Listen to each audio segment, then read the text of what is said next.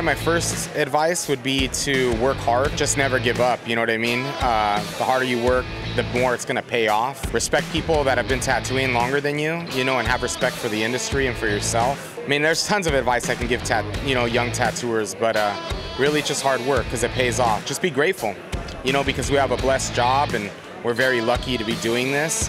And a lot of us get lost in like the rock star mentality and lifestyle.